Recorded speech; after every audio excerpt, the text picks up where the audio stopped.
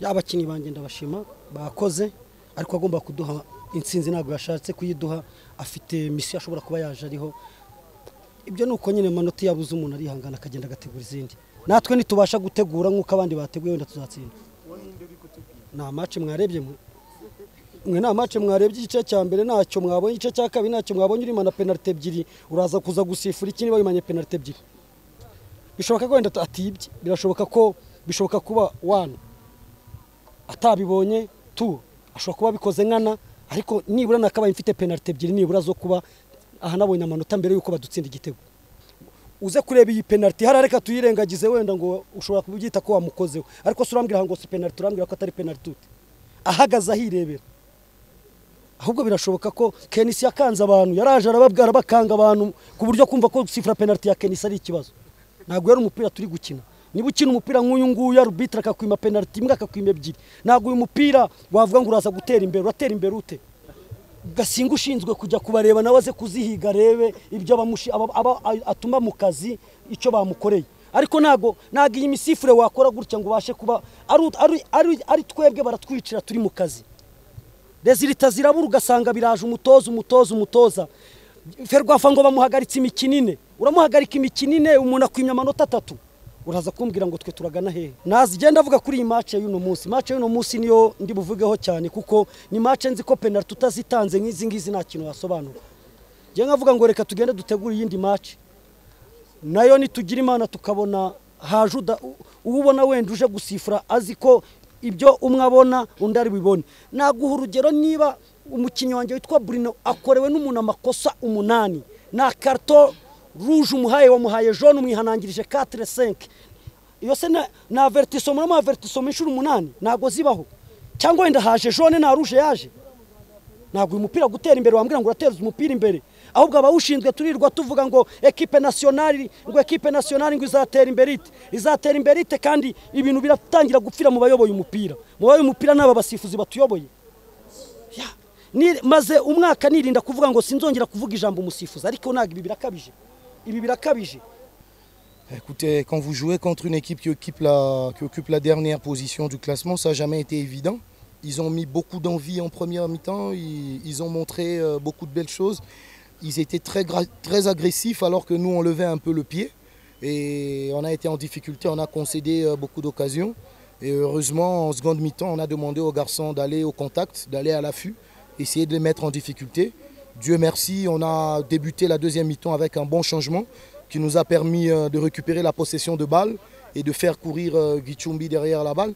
Et voilà, on a réussi à marquer après une belle séquence qui a conduit à la balle arrêtée. Ils ont marqué sur une combinaison qui a été bien faite à l'entraînement. Et après, naturellement, quand vous jouez sous un chaud soleil et après un enchaînement physique comme celui-là, c'est normal qu'ils lèvent un peu le pied. Et voilà, je pense que le résultat reflète la physionomie du match. On a bien géré et on sort avec les 3 points. C'est un très bon championnat. C'est un championnat comme tous les autres championnats africains, avec beaucoup d'engagement. Les équipes s'organisent de plus en plus. Donc honnêtement, il y a beaucoup de satisfaction au niveau de ce que je peux voir au niveau de l'organisation des équipes, tant sur terrain qu'en dehors. Maintenant après, il faudrait qu'on fasse des petits efforts pour éviter certaines pratiques comme celles qu'on a vues avant ce match. Laisser des trucs sur le terrain, ça fait vraiment la honte du football. C'est rétrograde. Je pense qu'on doit avancer avec le foot africain. Les fétiches, c'est pour le passé. Il faut avancer, il faut travailler. C'est ça la chose qui me dérange un peu. Il y a de la qualité, il y a moyen de bien faire les choses, mais certains sont encore esclaves des pratiques fétichistes. Je pense qu'on doit se battre, vous aussi la presse, vous devez nous aider à avancer. Parce que si vous continuez à encourager ça, le football africain ne va pas progresser. On ne va jamais gagner de Coupe du Monde à cause de ça. Donc dans l'ensemble, il y a de la qualité et moi je pense que Gasogi a un objectif, l'objectif c'était de se maintenir. Maintenant, l'appétit venant en mangeant, si on gagne 3 matchs, on en gagne 4. Si on peut aller finir parmi les 5 premiers, on ne va pas s'empêcher. Et s'il y a moyen de gagner un trophée, pourquoi pas. Donc on est là, on est compétiteur et on va se battre. Ariko se mbabaza ikibazo kimwe. Nje ntegeka ba arbitre. Nje muzima ngo nta nubwo mvugisha ba arbitre, nta nubwo njya mbavuga. Ubu ngubu gahunda yanjye simvuga ba arbitre. Kuko babimpaniye ubu sinzongera kuvuga ba arbitre rwose.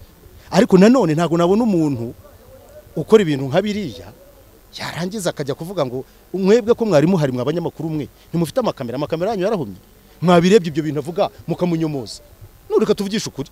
Ni mubifate mu mufashe mumuhe nayo mashusho niba nashaka no kujya kurega agende arege kuko nta muntu uri hejuru y'amategeko ariko nawe akurikiranwe kubera ibintu byo kuzana ibintu bigayitse no gushaka kwagresa ba arbitre ngiye mwari bwambone ngenda nataka arbitre kuva mwabaho mwari bwambone no ariko urugendo gutinyuka twa arbitre ngo numushushwe what the hell is that tugomba kujyana respect my dear ubwo rero uko biri kose biragaragaye yuko ikipe ariyo yivanye mu mukino kandi cyonzi cyo iyi kipe niba ifite ukuri nishaka amashusho igenda irega iracyafite amasaha 48 nimubona hari ikintu na kimwe kirimo ahubwo aba ba arbitre murebye ibyo basifuye cyese no mushaka kuzana abasifurira mu ijuru no murashaka abamarayika ko ari basifura kuko biragaragara yuko bari mu mukino ariko Gicumbi yo kubera gahinda ifite n'ahantu iri yabihinduye intambara erega batangiye kare ubuse uriya musekirite ufite muri ntibamenyeho ya myanda yabo ngira ngo irimo n'amazira ntoki